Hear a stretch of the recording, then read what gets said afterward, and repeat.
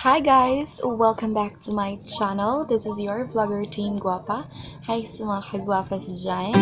So guys, as you can see in the title, we're going to have a review for you today about this one, Jeju Aloe Eyes. This is from Fresh Skin Lab. So, again guys, for today's video is we're going to have a review about this one, and I've been using this for almost 1 week, and yeah, kakatapos ko lang maglinis ng aking face guys, because before you're gonna use this you have to wash your face. And I just bought this last week from Watsons. This is 199 pesos, almost 200. Yeah, so let's read first on how to use this one. So apply a generous amount to soothe a dry skin. To feel a more soothing effect, store lotion for about 30 minutes in the refrigerator, then apply. So actually I did not store this for about 30 minutes kasi buong gabi ko siya binigay. Ang daming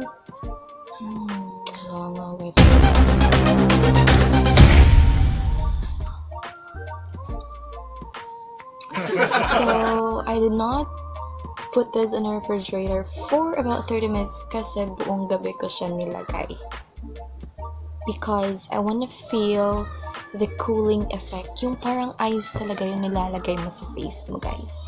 So let's start, but before that let's gonna tie my hair first. So guys, I've been using this Jeju Aloe Eyes for almost a week now, and so far ang ganda ng effect niya, because later na lang. So let's try this first. Tingnan niyo guys, ito yung kaloob-looban niya guys. Oh my god. Focus, yan. Yan. So, oh my gosh. I actually use this 3 times a day. Minsan 2 times a day, depende kung tinatamad ako. Because, ang ganda sa feeling guys, parang namo-moisturize yung face mo every time nilalagay ko siya.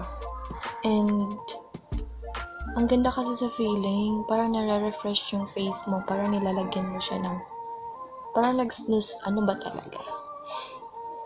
By the way, this is not sponsor ha. Charot! So, this is just how I put this. Oh my gosh. Ang bango niya guys. Sarap niyang kainin. Ang bango niya, tas ang ginaw niya sa mukha. Jeju Aloe Eyes nga. Okay.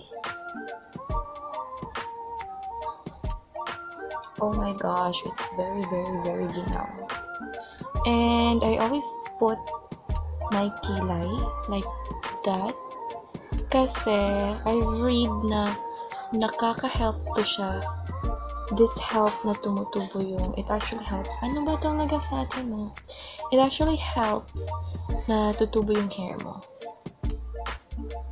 So, kung ang hair ang gusto mong ipapatubo, then put this. Yeah?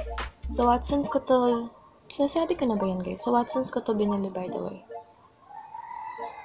And, minsan guys, ang lakas na to kasi nagsusold out agad siya sa Watsons. So, minsan yung iba sa Shopee na lang bumibili, sa Lazada.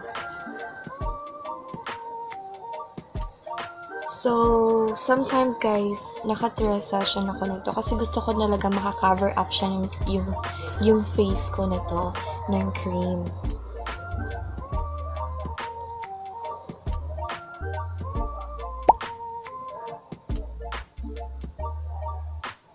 Okay.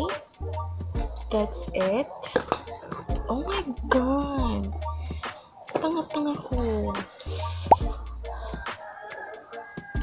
Tanga-tanga ko talaga. Joke lang.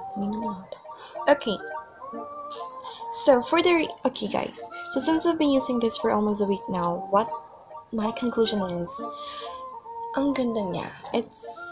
If I could give a score, that would be 9/10 because ang ganda sa face niya. I've been using this for almost 1 week lang muna ha. Pero nakikita ko talaga sa face ko yung changes. Parang parang nag-baby face yung mukha ko, and then parang ang smooth niya. And it's not just about me yung nakapansin. May mga friends ko, yung family ko din nakakapansin na yung face ko daw is changing. So I told them about my secret. So yun. So this is very good talaga. It's very worth it. It's just that why 9/10? Kasi you have to refrigerate it eh. Well, maganda naman siya kahit hindi na refrigerate. Diba, pag pupunta ka sa ibang lugar, kailangan mo siya i-refrigerate kung gusto mo ma-feel yung cooling effect. So, what if, diba, kung mag-travel ka? So, yun lang.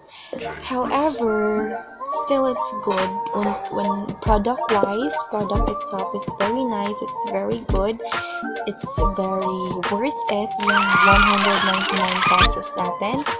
And, ano siya, I can really say that bibili pa ako pag nauubos ito.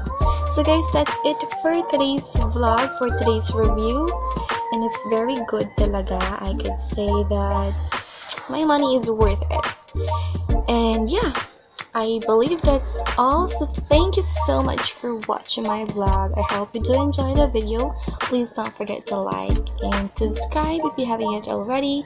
So goodbye, and we'll see you in my next vlog.